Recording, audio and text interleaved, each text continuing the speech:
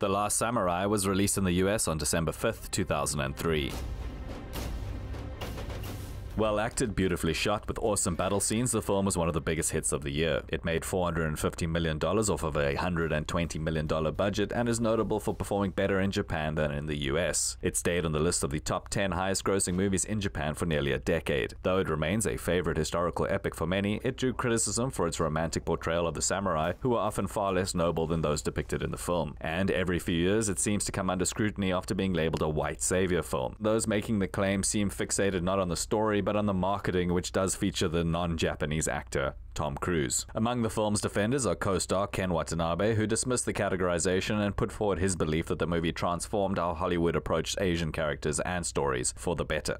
Fun fact, this was Watanabe's Hollywood debut and the first time he spoke English in a movie. He received the Best Supporting Actor nomination, but Tim Robbins ultimately took home the Oscar for his work in Mystic River.